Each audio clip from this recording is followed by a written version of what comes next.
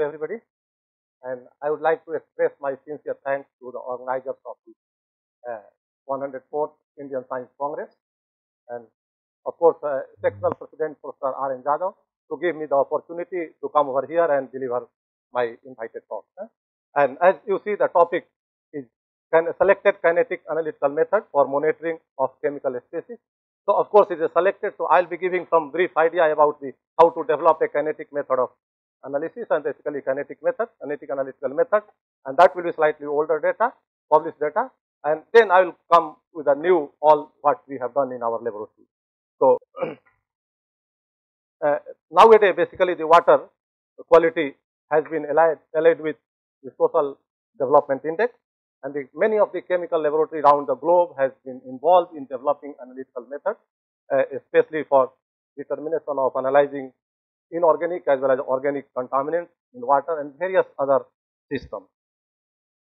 Thus, the development of convenient, directly responsive and cost-effective technique for determination of various toxicants, etc. pointers has become technique has become one of the important methods important for the analytical chemist, especially in aquatic, biological, environmental, geological, industrial samples, has been a challenging task before the analytical chemist. This has greatly stimulated interest in research leading to trace level determination, and one need to go the maximum possible lowest level of determination. And various wartime program has brought, like these are the nuclear research program, synthetic program, drug discovery program, etc., have brought several challenges to analytical chemists. In addition, besides the concentration of toxic metals and many toxic chemicals is increasing of industrial importance, increasing day by day in environment and causing grievous pollution of the precious gift of nature. These realizations have resulted in tremendous development in analytical methods. Thus, the instrumental method of analysis have undergone a spectacular development in recent past. The range of analysis has been extended from ppm to ppb to ppt level. But the question comes, how are we using cost-effective technique and technique which we can develop in very simple way? But no, that's basically using expensive and sophisticated instruments like RIT, radioisotope technique, activation analysis, mass spectrometry, ICP-MS, ICP-OES, and ICP-AES, etc. These are all quite toxic, quite costly chemicals. This just gives the idea about that kinetic method of analysis, which is comparable to activation analysis, gas chromatography, atomic observation spectrum, and superior to many. This is the here kinetic method of analysis. This is a range where it can go up to 10 to the power minus 13 gram, and then to this many of the systems. Thus, I will be sketching many of the slides. The popularity is reflected in this slide. Catalytic kinetic method is quite popular. And one of these, I will be basically discussing the catalyzed ligand substitution reaction on octahedral complexes. Quite simple. So far, you have heard about more about organic chemistry and development, and basically the mechanism related to organic compounds, etc. But I will be taking you to slightly different direction. So here are the fundamental importance. Basically, catalyzed reactions are fundamental importance not only in synthetic chemistry but also in analytical chemistry. Basically, so one can many possibility of analytical interest, analytical application can be provided by the simple use of the ligand substitution reaction as well as oxidation reaction. So, but it's one of the problem is there, or it is necessary to have mechanistic anatomy of the reaction. But those who are not good in kinetics and basically not knowing, so alternative is there. Alternatively, one mechanistically documented reaction can be taken, adopted for the development of kinetic method of analysis, kinetic method. Here, heavy metals are the major contributor to the environment, and we were looking for basically in this case because of their involvement in many natural, industrial, and basically and common way we can say the anthropogenic processes. So we are looking for a CKM. Basically, CKM is catalytic kinetic method. Basically, that is the easiest way to do. That easier to do for the determination of this. So work was started with the development of a sensitive, selective, reproducible, easy adaptable, besides the detailed understanding of the mechanism. So I will be skipping more about the mechanism part and just I will show you the data.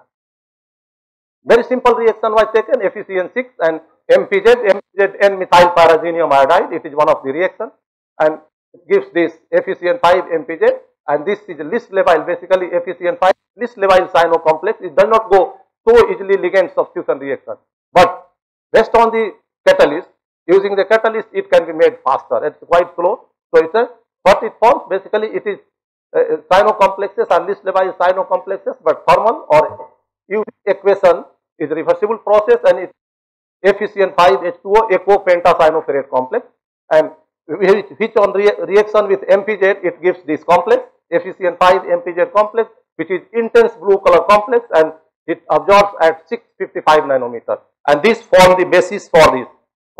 This just simply shows that the product as well as reactants UV visible spectrum, and here is the UV visible spectrum for the product, and what we can see in this case, there is no interference at all with the product. There is with the reactants. Reactant does not absorb, and it is 655 nanometer. So it is the best suited reaction for the analytical application.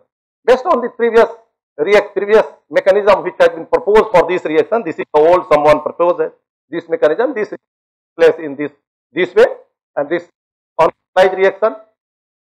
For many metals catalyzes the reaction. Mercury is the one of the very strong catalyst for this, because the cyanide and mercury, they are based on the soft principle, soft acid and hard base principle. This reaction between mercury and cyanide is quite fast, and that's what one of the Hg obstruct one of the cyanide to form HgCN, and intermediate HgCN reacts with Hg because this reaction takes place in acidic medium, and it regenerates the catalyst, and that's what the principle of the catalyst. The catalyst must be regenerated at the end of the reaction. If the catalyst is not regenerated at the end of reaction, the reaction is not considered as a catalyst. It may be just simple promoter reaction, etc., etc. And this shows that the optimization of the reaction was carried out. Optimization means we want to always have the highest possible rate and maximum possible rate for this reaction, and in this case optimization, based on this optimization, what you can see that the pH at the pH 5, the rate of the reaction is highest. I am not going to explain here why it is low in another side, why it is low in another side, highest in other side. And this is just giving the, basically to give the explanation why the rate changes so drastically. Then the dependence was also carried out on FeCN4, and based on that, it was initially found that the lower concentration first order and higher concentration fractional order. Those of course, according to physical chemistry, you know the order can be fractional. Here also optimization was done, and in this region, so the selection was made for optimized concentration 5 into 10 to the power minus 5 molar. This is the same, and that here we are interested in the knowing. Basically, the first thing to know, because especially in development of method, we want to know what is the linear range for the determination. So two things we are interested, that this is the linear range, and why this is so fast, how the changing role of mercury enhances or decreases the rate of the reaction. So we were more interested in this, and you can see in this case up to 3 into 10 to the, from 1 into 10 to the power minus 7 to 3 into 10 to the power 3.5 into 10 to the power minus 6, means quite long range. Is the concentration, it's linear. This is just explanation. This gives the idea about the explanation why the so drastic change in the rate of the reaction when the with respect to the catalyst. Of course, some other parts, when we do the kinetics, we need to study the temperature and as well as the ionic strength dependence. I'm skipping this slide just quickly, and we need to know. So far, it shows about the idea, give the idea that the mechanism will be dissociative. So we need to find out whether the mechanism is really dissociative or interchange dissociative. All it is basically the course material people study when in MSc classes, etc. So in this case, we especially those youngsters who do not know about the concentration. Water also have concentration, and it is 55.5 molar. So water concentration was decreased by making it a binary solvent, making by addition of the alcohol, and then rate of the reaction was decreased as the concentration of water decreased. So 55 molar to 35, 55 molar to 35 rate decrease. Had here, if the D mechanism were to be followed, the rate would have been insensitive to the variation of the concentration of the solvent. But in this case, it was quite sensitive. So it proved that it is an ID mechanism. Based on this is a mechanism proposed, And in this case, always remember, in case of the catalyzed reaction, always invariably uncatalyzed reaction takes place. It may be quite slow, may be immeasurable, but invariably catalyzed reaction will take, uncatalyzed reaction has to take place, and that's why this is the catalyzed path and this is the uncatalyzed path. Based on this, it is basically this two paths. One is the catalyzed path, uncatalyzed path and catalyzed path. So this gives the idea about the expression. So overall expression is catalyzed path, uncatalyzed path as well as catalyzed path. Based on this, on mathematical manipulation, we were able to get under this condition K efficiency. K is not potassium, basically the rate, one of the equilibrium constant in the mechanism. So here is K efficiency 4 minus concentration is much lower than this. Then what you can see, the rate is directly proportional to the concentration, and that is what our job, that we need to find out the rate should be directly proportional to the concentration of the analyte. So this also can give, but also in this case here, this concentration will be much greater than 1, then in that case the rate will be directly related to the concentration of the mercury. And based on this, our calibration curves were prepared. What I want to show, especially in this case, the sensitivity is very, very high, and sensitivity for after 15 minutes, after 20 minutes, after 25-minute measurement, you can see the 5 into 5.4 10 to the power 4 and quite high sensitivity. So because higher the slope, greater the sensitivity. Based on this, we were able to form the recovery experiment to validate the analytical applicability, recovery experiment, and you can see the maximum error found was 2.7% and is quite suited, quite sensitive reaction. One of the very important, especially in kinetic method of analysis and kinetics, is that we need to establish the reaction in terms of the temperature. And if there is, so we need to know whether this reaction can be implied for the analytical application. So we did basically the rate due to uncatalyzed reaction and rate due to catalyzed reaction. So K rate constant, basically catalyzed reaction or uncatalyzed reaction, it changes 2.8 degree per degree rise in temperature. So even if one does not have a very high sensitive thermostatic bath, but then this reaction can be applied. And one of the important thing is to need to know about the detection limit for any method, and detection limit is 7.2 ppb basically nanogram per milliliter. The general precision and accuracy was determined by studying in presence of the different interference, and one can see this, that it is basically 160 molar was taken, and most of them are not able to interfere. And this is, as I said, that I will be explaining one of the old data, and that's what this is. All synthetic mixture was applied, and this was published in 2005. This one of these. This gives the detailed principle. Another reaction system applied for the similar type of reaction, and in this one is efficient 5, efficient 6, 4 minus means hexacyanoferrate 2, and alpha nitroso beta naphthol. But difference from the first and the second, this is less insensitive, this is less sensitive, I can say, in comparison to previous. But other advantage which there, this is 10 times longer range than the previous one. Previous one is having 20 nanogram or 20 ppb to 200. In this one is 200 to 2000. This one also gives the based on this is the complex form, and which in intensely blue color, which absorbs at 630 nanometer. This gives us idea about the spectrum of the complex with a time. This is the mechanism proposed. Based on this mechanism, again here we were able to find out the similar type of expression based on the mathematical manipulation, similar type of expression. The total rate is directly proportional to the mercury concentration. This is the calibration curve for this reaction, and in this case especially you can see the range is 200, and that's what I said, it is less sensitive in comparison to the previous system I showed, but this has very long range of concentration. One can determine long range of concentration. This also shows about the recovery experiment, and in this case also the percentage error. This shows that standard deviation, and of course there is a percentage error, relative standard deviation represented in relative standard deviation mean of the 3 determination.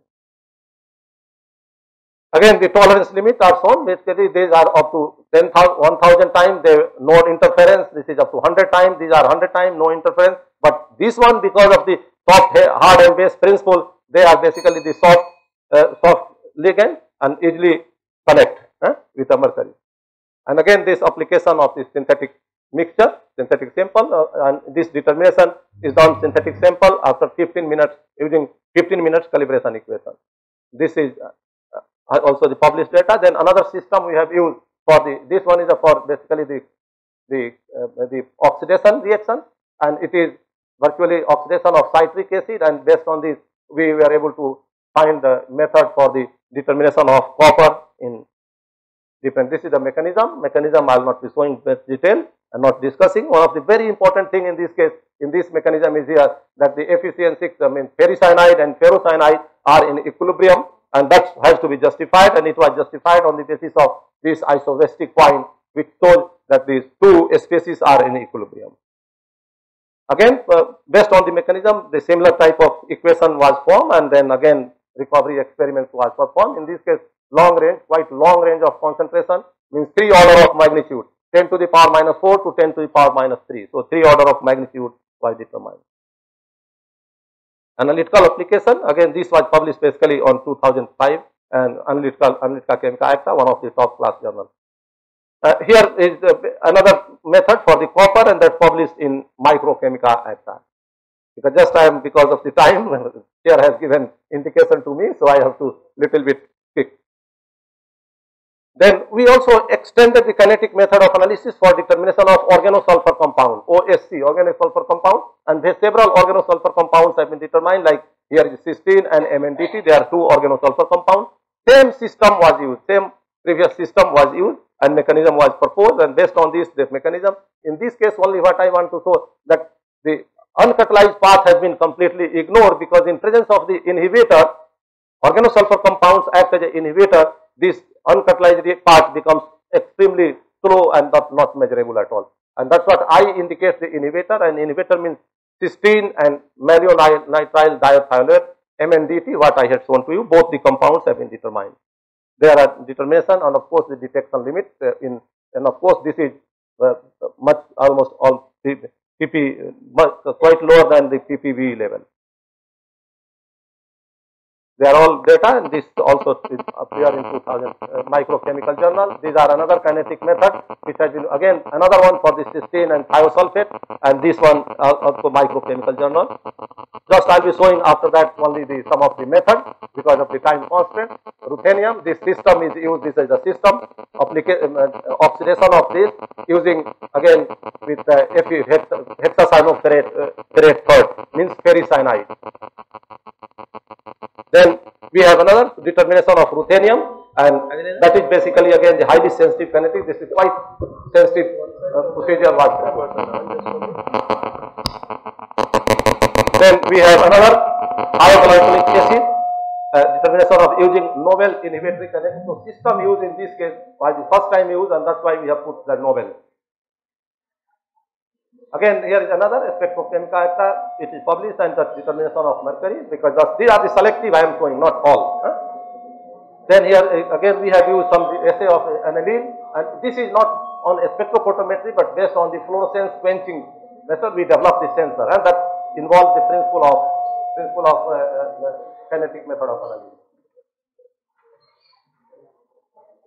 Selenium we are able to determine, and selenium, not only this, the kinetic method of analysis we have used to do a speciation analysis. So selenium exists in 2 important oxidation states, and both the important oxidation state has been analyzed using this method, and it has been published one of the highest impact factor in its type, Journal of Hazardous Material, and it was published in 2000. That is A ranking journal.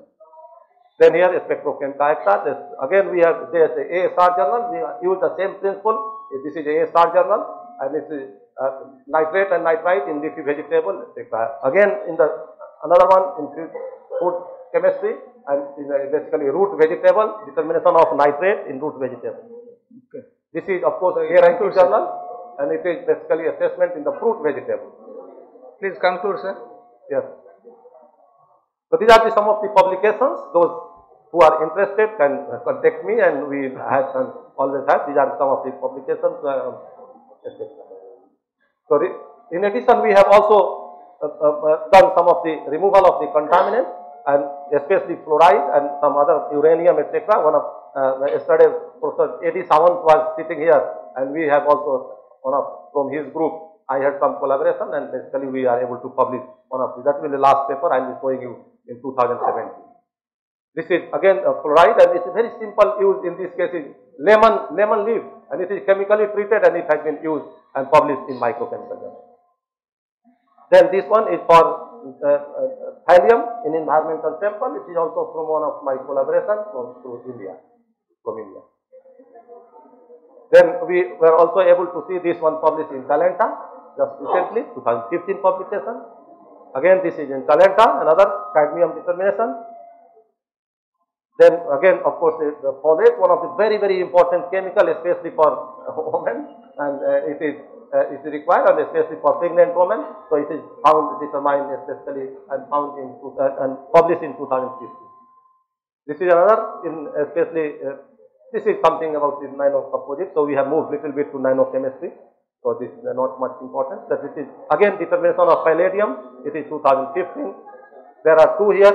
Again, one is a removal of fluoride using very cheap dolomite, cheap material dolomite, and then this another is basically the nano gold determination using PB determination using gold nanoparticles. These are some more.